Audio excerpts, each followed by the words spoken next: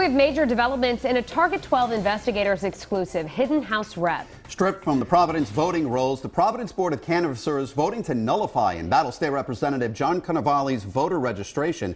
Now the Secretary of State says she is not going to put Carnevale on the ballot unless the State Board of Elections overturns that decision. And this bombshell comes after a Target 12 investigation last month that raised serious questions about whether the Providence lawmaker lives in the city or at a Johnston home he owns outside of his district. Target 12 investigator Tim White was at the hearing and is here now with the latest developments. State Representative John Carnevale was seeking a fifth term in District 13 Providence, but today's decision by city election officials may have ended his re-election hopes.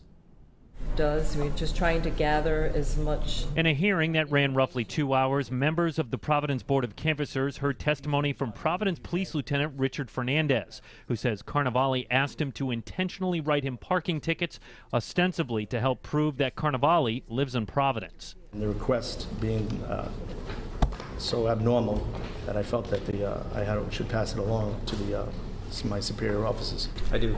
Providence Public Safety Commissioner Stephen Perry says Carnevale, a retired officer, should know better. It's rare and it's odd, and I take offense for him trying to use the Providence Police in that capacity. He shouldn't do that as a retired member, and I take it serious. Carnevale initially declined to answer questions about the ticket scandal, but was forced to testify, saying the lieutenant had it wrong. On the date that you see here, I was having problems with a motor vehicle. I wanted to leave it in front of 150 Barber Street and not have it tagged. Under some tough questioning by board attorney Ken Cheverini, Carnevale says he sleeps in the basement of the Providence home below a unit he rents to two people who also have a child. So you'd agree with me that this is a bit of an unusual living arrangement that you currently have? No, I don't think it's unusual.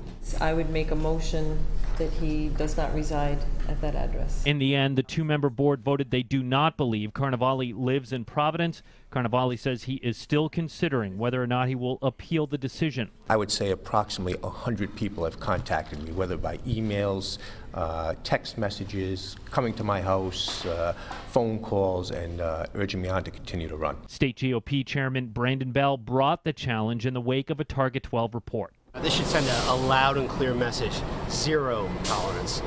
This is corruption, and there should be zero tolerance for this type of activity. Carnevale says he will likely announce whether or not he's going to appeal to the State Board of Elections, but House Speaker Nicholas Mattiello issued a statement a short time ago urging him not to appeal and end his campaign for re-election. With the Target 12 investigators, Tim White, Eyewitness News.